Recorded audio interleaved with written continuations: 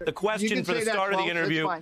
We'll yes, it is fine. But the question for the start of the interview is, I just want to make sure here that we're kind of going by rules of the road. The question is, and you'll get time to talk. You got to say that. And what I'm saying is that I don't have to say anything, sir. I'm asking you. The question is, do you realize you are describing a coup? No, I totally reject many of your premises there. Ari, look, you're doing your prosecutor thing. How about you give me a chance to talk now? Is that okay? It would follow from your contention that you think Vice President Harris will ultimately have the call over who should be president, regardless of the results in the next election? See, you misconstrued the whole Green Bay sweep plan. It seems like it's making you stretch when we just changed the name from Pence to Harris. Are you holding the contention? No. If you say all those things out here, why risk a legal battle or going to jail to refuse to discuss them with the committee under oath? Because I have a loyalty to the Constitution and a loyalty to the president. It's not my privilege to waive. So he claimed, and Navarro did take the questions as mentioned. He also defied the lawful subpoena. He also claimed that he thought he was entitled to privilege, as I was discussing with the guests. But there was a clear shredding of aspects of the privilege claim by discussing all of this in public. And then the January 6th committee used some of these interviews you just saw as evidence for the case for contempt. At the same time, he was refusing to comply with our subpoena. Mr. Navarro made multiple media appearances during which he discussed his various roles in the events that culminated in the January 6th attack. I'd like to play a video media clip right now. I have so much knowledge to share with you about what I was involved in and what I know. He has so much knowledge to share with a journalist, but he refuses to share that knowledge in response to a lawful subpoena. That's how the committee put it in their evidence and vote for him in contempt, Elie. And here we are, 6:10 p.m. on the East Coast in Washington tonight, and now the actual culmination of all this is a vote to hold him in contempt. What is your view of what it means to get Mr. Navarro on the record, to have some of these individuals who are clearly willing to discuss what they think they could get away with, while still defying the lawful process to say the same remarks or the same explanation to the Congress that actually has the power to investigate this?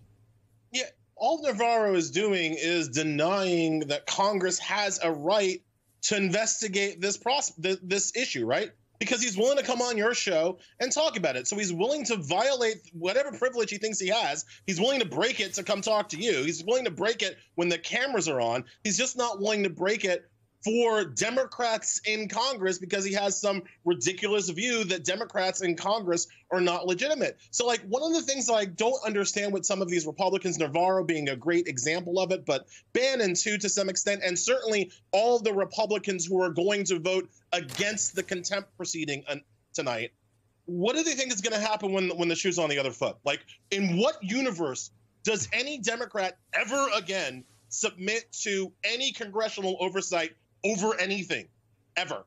Like, why would that ever happen again? Like, what? Well, and you're speaking. What's the end game here, right? Right, and you're speaking to that's something we heard so much about in the last 5 years, norm busting and the cost of that. Michael, I put the same question to you at a time when people are skeptical. We showed the graph that. The graphic that Mr. Bannon was indicted, but other people who've been held in contempt have not been indicted yet. What do you see as important tonight in this vote that we're tracking right now for contempt for 2 Trump aides? Accountability, accountability, accountability. I cannot emphasize enough how valuable and important that is to the people in this country who give a damn about the honesty and the truth about what happened, finding out who's culpable.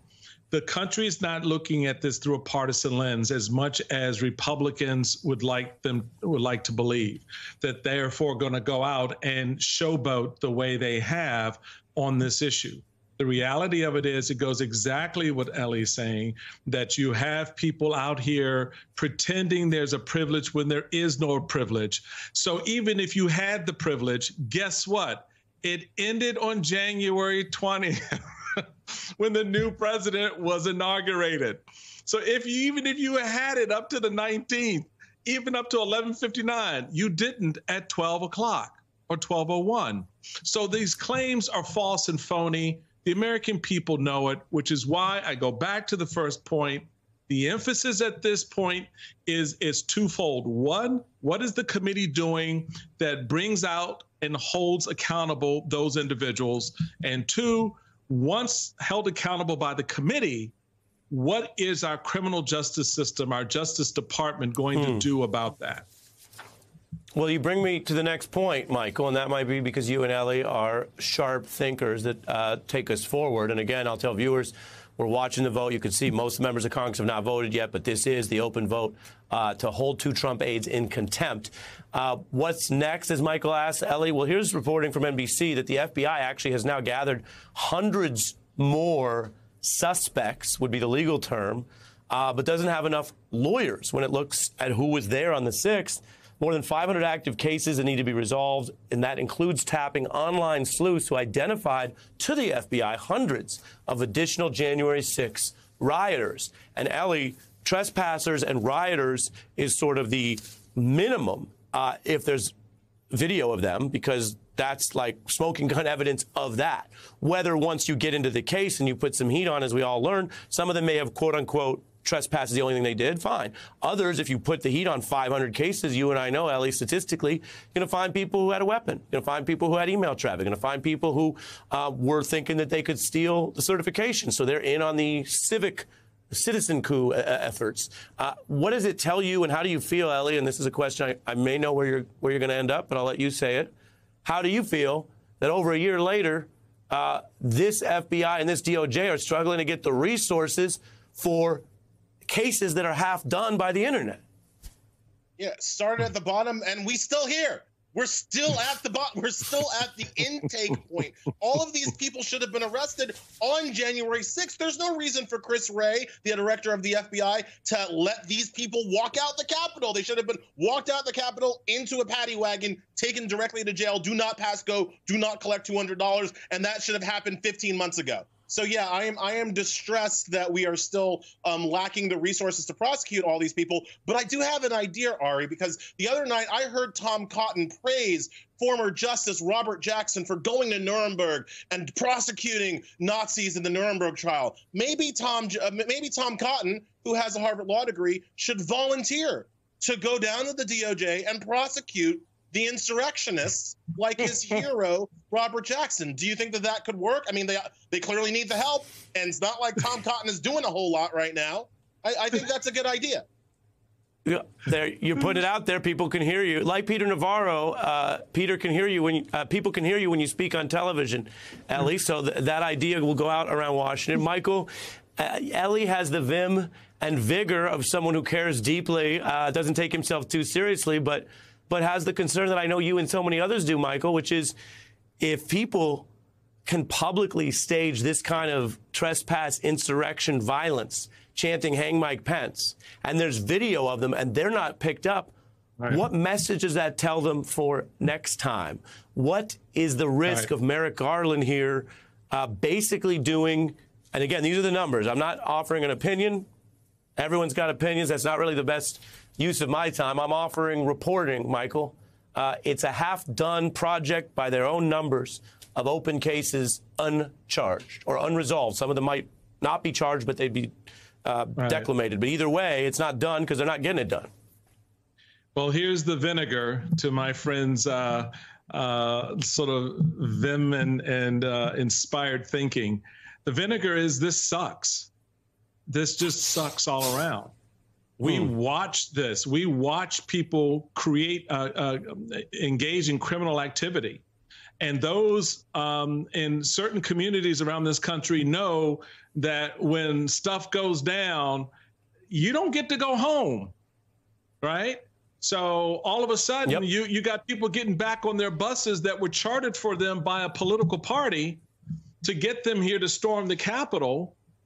They get to go home, and here we are, as Elie says, 15 months later, and our Justice Department is saying, well, we're just finding out we don't have enough people to prosecute. We're finding more people who committed wrongdoing. Well, if you had your television on January 6th, you knew what those numbers were. You knew what this was going to be like.